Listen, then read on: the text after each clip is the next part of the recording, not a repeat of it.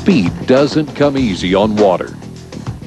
Racing over the waters at 120 miles per hour takes more thrust than 200 miles per hour on land.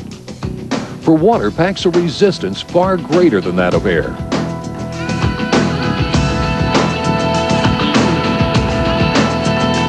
The secret? Get the boat up. Up out of the water so it can fly over the top, but not too far up, because even the best boats make very poor airplanes.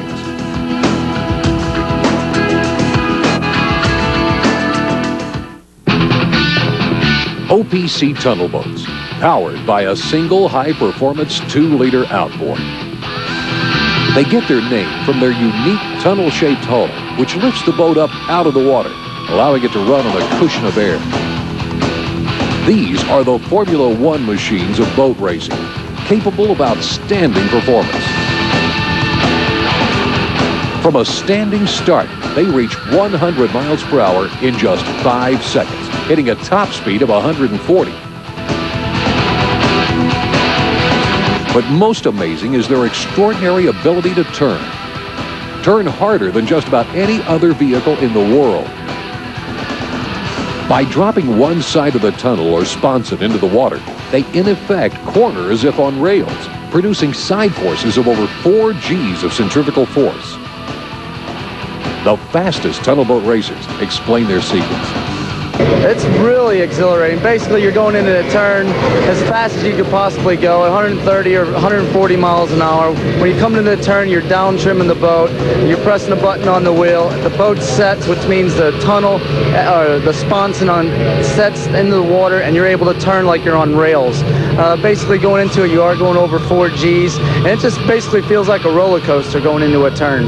It's a huge roll. We'd probably trim the boat on a straightaway maybe 10 times on one straightaway. When you approach the turn, the boat will be running in about a neutral trim position. That's a 90-degree angle to the sponson, bottom of the sponson on the boat.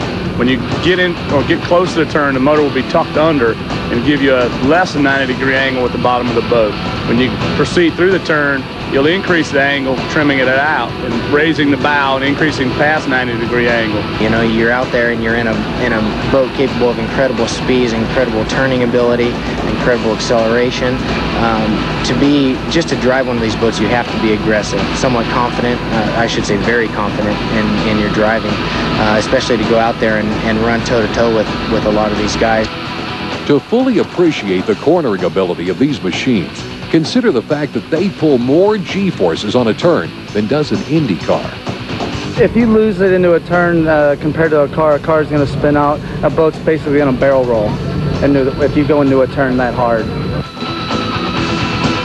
But really, boats, there isn't nothing like a Formula One boat that compares to it. The engines powering these little rocket ships start off as stock outboards. Well, what we have is it's a Formula One tunnel boat, and we're running a Mercury V6 outboard. It's the new 2.5 liter motor that Mercury's putting out, and it's called the S3000. They're amazing boats. They accelerate and they turn incredibly hard, and it's a very competitive series. The speeds and the way they handle the turns and the way you fly the boat really fascinated me, and that was the reason why I got involved with the Formula One tunnel boats.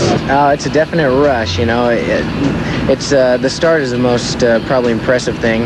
Le Mans starts similar to a motocross start. You're all in one line. They drop the flag, and you're heading to the first turn with 20 other guys, and going into that turn, 20 of you at one time, and that's the main thing about it, is trying to get to that turn first, but at the same time you want to make it through the turn. Well, it has a lot to do with the start position and how you run it and everything, but if you have a good qualifying position and you're able to start near the front of the pack, the longer the lead you establish quick, the better off you're going to be in a long 30 or 40 or 50 lap race. We put on a good show at the start because, like you said, you have 20 boats at a dead stop going to the first pin all together, and everyone wants to get there first. Yeah, you definitely have to run on the ragged edge with these boats in order to be competitive. There's so many fast guys out here.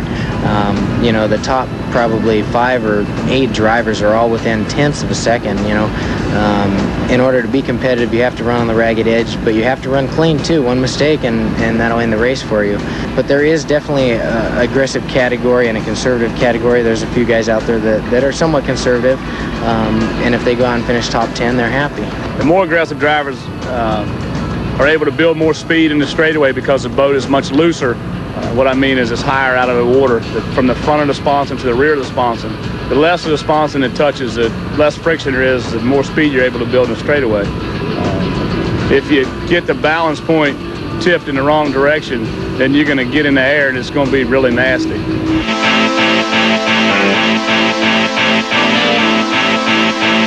The blowover, the tunnel boat driver's worst nightmare. 1 second he's trimming the boat up, then too much. He catches air underneath and he's out of control. Everybody's trying to be right on that edge, and if you get a little bit too far over the edge, obviously you're getting too much air under the boat and it's going to blow over. That's what we all try to do, is keep it right on the edge. A lot of times at the speeds we're running at the end of the straightaways, it's hard to feel if you're gonna, if it's gonna blow over, it's usually gonna go, but you definitely want to be on the edge most of the time.